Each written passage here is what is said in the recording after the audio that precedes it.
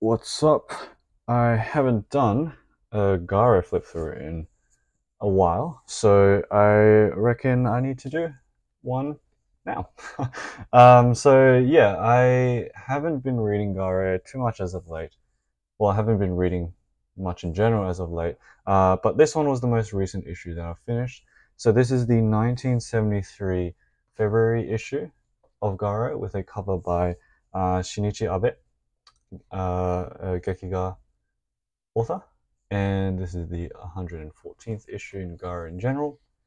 And this here is the back with an advert for Hayashi Seiichi's collection of works. So, I'm currently on the reading journey of going through all of my 1973 Garo issues. So I have the full set, and so I'm currently on the second issue in that year so far.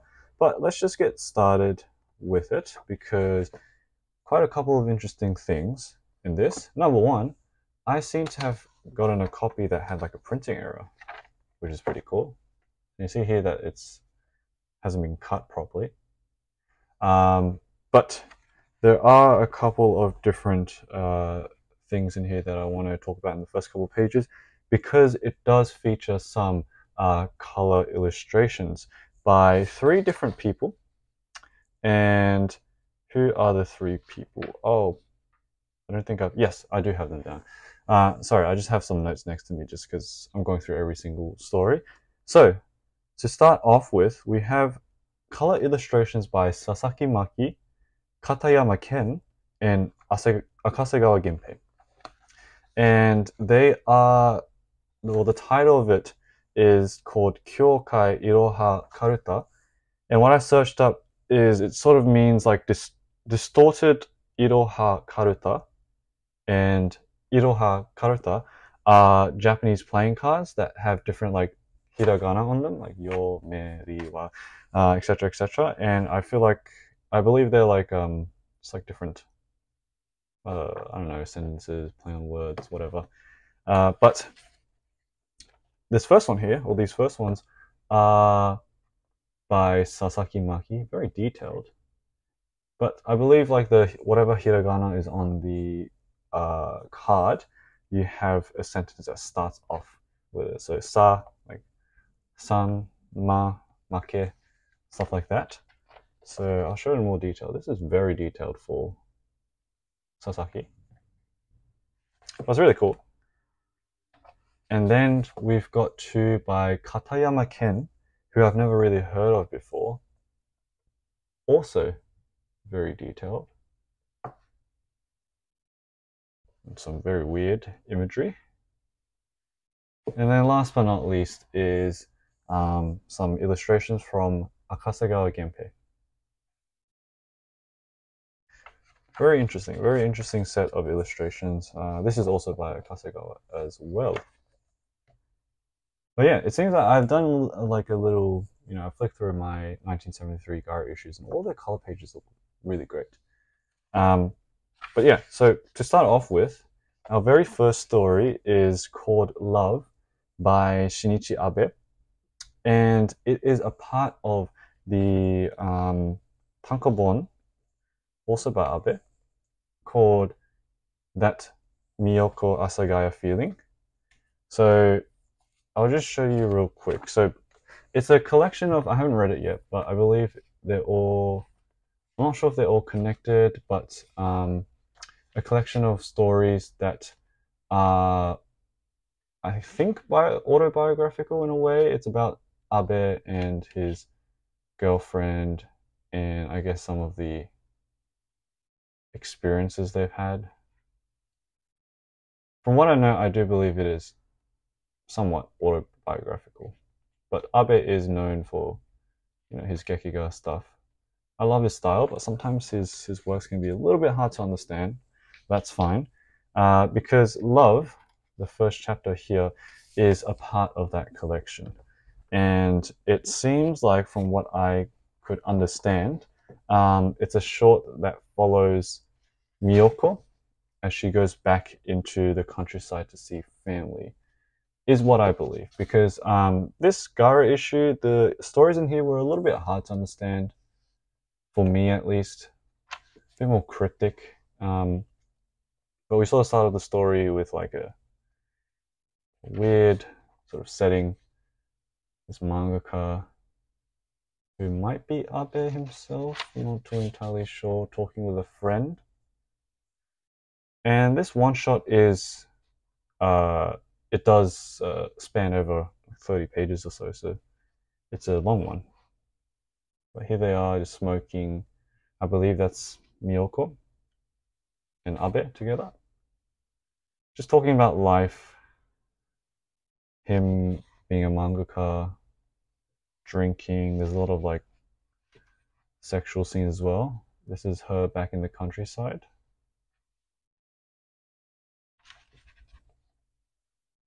Visiting family, I believe. And in the bathhouse.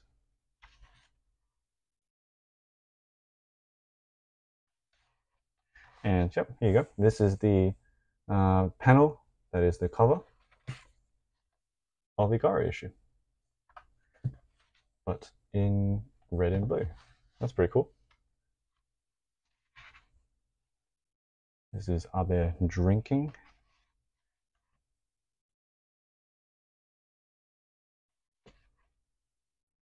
But I really love this, like this, especially like the background. It's simple, but it showcases a lot of emotion.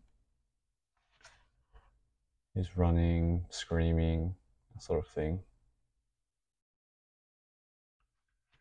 And it ends there. So it's a very, to me, kind of hard to understand. I don't know really exactly what's going on, but you know, I do know that the foundation of it and the rest of the Miyoko Asagaya Tangobon is related to Abe's life, his experiences, and also his life with his girlfriend as well, Miyoko. So the next story here is by Kawasaki Yukio, which is titled Loid Megane no Otoko. I'm not sure what that means. I didn't actually read this because I'm going to be honest, I'm not really into Kawasaki's manga. So you see a lot of this recurring character, the one with like the eye patch thing. But yeah, I've tried out his stuff. It's not my thing. It's a little bit different to my tastes. So I did do it, like, you know, I still flipped through it because Garo, of course, but I didn't actually read any of it. So I'm not sure what the stories are about, but it does seem like a more adventurous type of story. Well, adventurous as in like the main character goes out, fights people, that sort of thing. But personally, I just wasn't that interested. So yeah, but if you are, you know, feel free to take a look at it because I am flicking through every single page of any Garo issue that I show on the channel. Okay, so the next story we have here is Purple Legend, number 5, I believe. So there's a lot of different parts to the Purple Legend story. This is by Masuzou Furukawa, and I have seen a couple of other different chapters of Purple Legend in other Garo issues, but this one seems to be a separate one, and it follows a boy who lives in a rural village, and he's sort of in a relationship with a girl, and sometimes they go away to have fun with each other. So here they are on a boat. These two over here, that's the boy, that's the girl. And they sort of get interrupted a bit. Like, yeah, I'll be careful either way. But they sort of get found out by another boy in the village, and essentially they get dobbed on. Like they get told, someone tells on them, and it is, and like because someone has told on them, the mother of the girl tells her to, you know, stop, focus on the studies. Her teacher also tells her the same thing, and so the boy is left out, feeling, you know, like confused. Where is she? Should have been here. that sort of thing. And in class, she sort of openly rejects him and he slaps her, which is a bit harsh. And yeah, it's a lot of drama. She cries, he runs away, he goes by himself to the, like, near the river, something like that. And there's this sort of song that plays as he sits there. So I believe this is just the first part of one of the stories. I'm not too entirely sure on what Purple Legend is, whether it's a full series, whether there are a couple of one-shots, but that was the story, at least in this chapter. But yeah, Masuzou Furukawa, I love his art style a lot. It's very expressive. But yeah, I do have to find out what exactly Purple Legend is. But yeah, there you go. That was that story there. Next one, you'll probably recognize this art style. This is Kaiden Neko, which means like a ghost cat, by Hanawa Kazuichi. Very well known Eroguro mangaka. This one though, I'm not too entirely sure what the ending of the story means. But I'll explain what happens first. We have this sort of nun here who lives in like near on top of a mountain, something like that.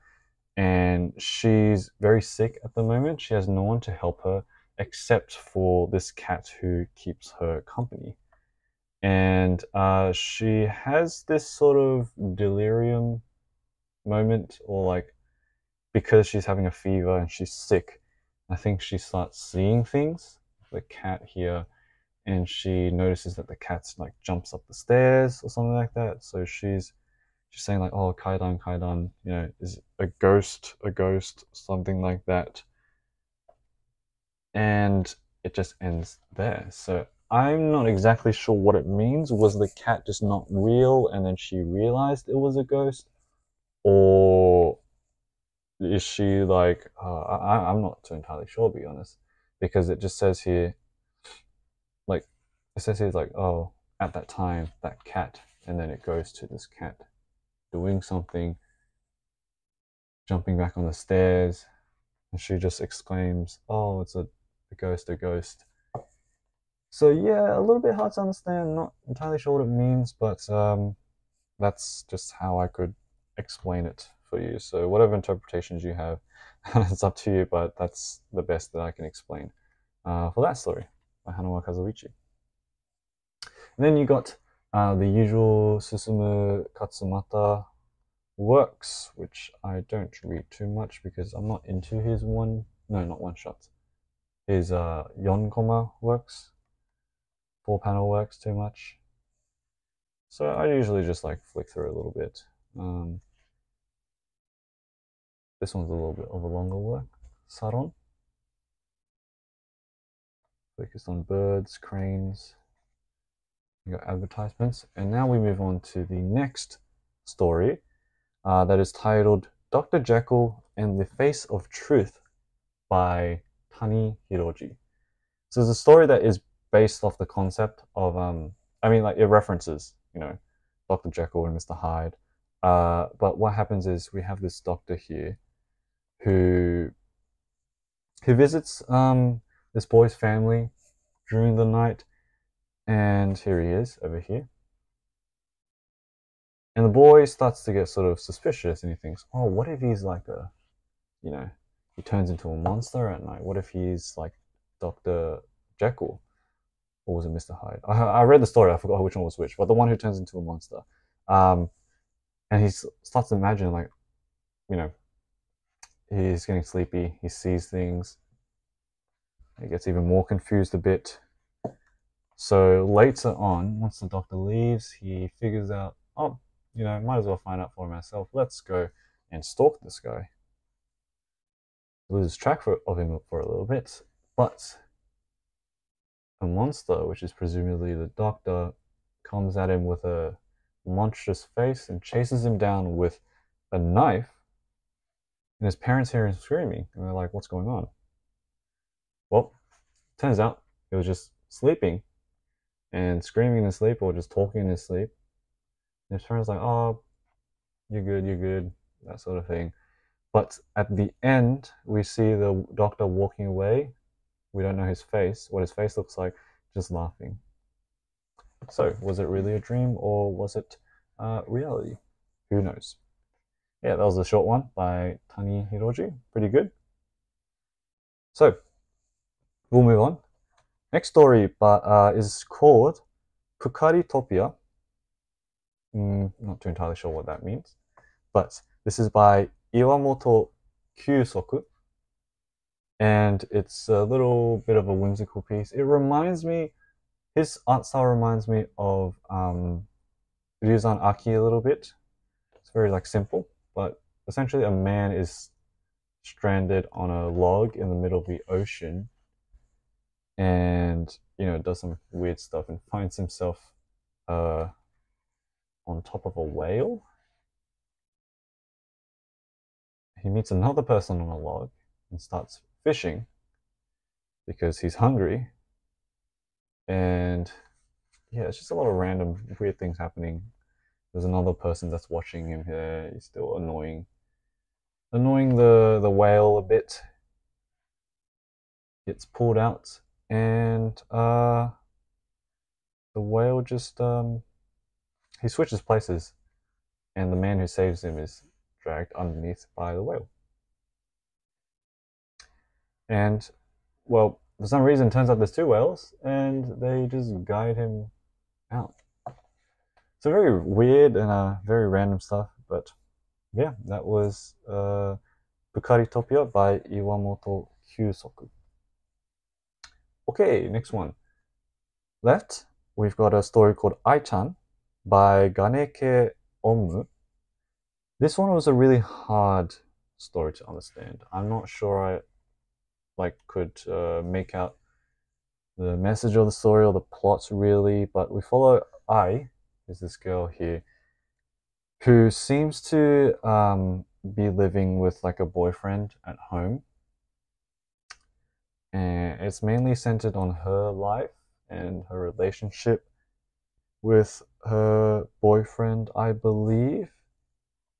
I don't know. It was just hard translating this story, so I got to be honest. I can't really say what this is fully about exactly, but because they keep using a specific term, wondo, and it's in katakana.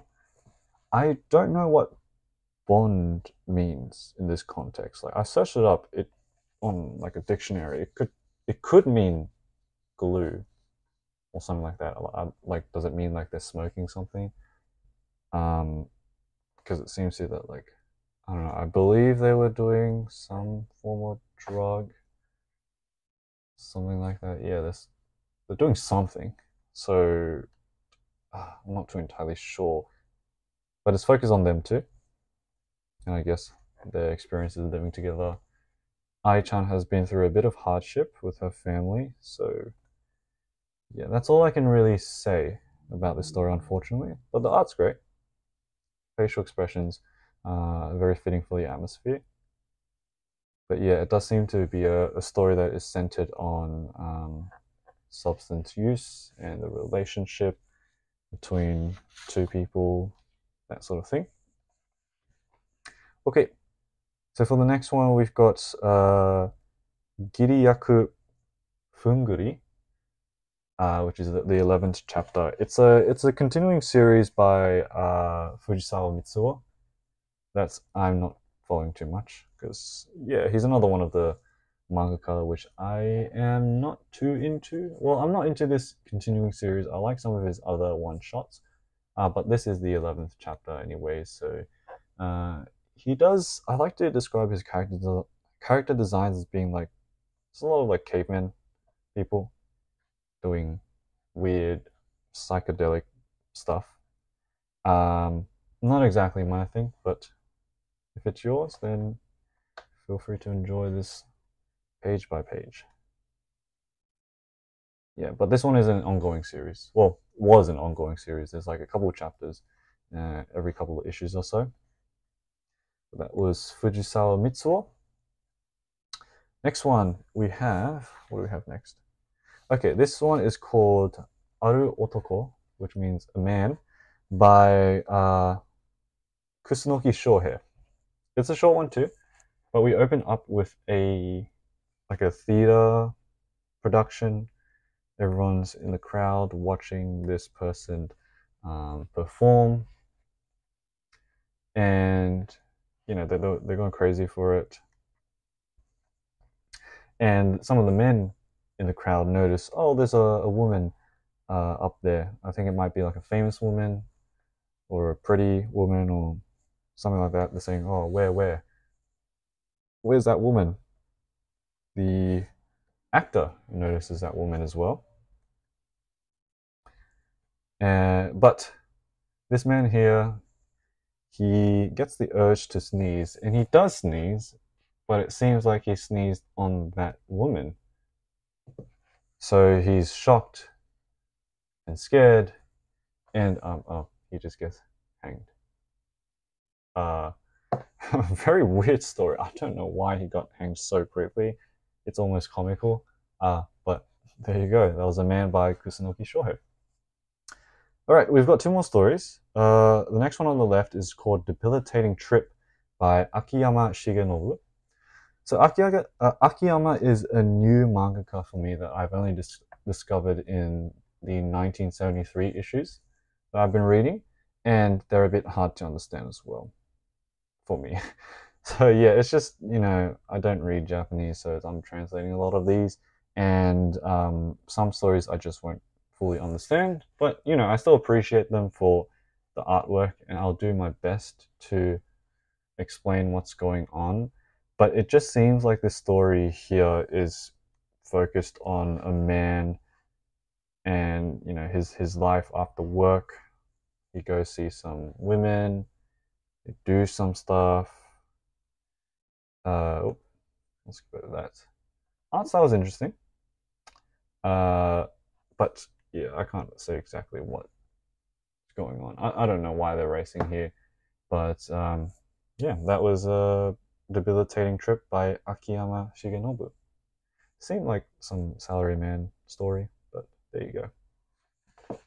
All right, last one is called Drunken Guest by Suzuki Oji, also quite a well-known Gekiga, not manga, Gekiga artist.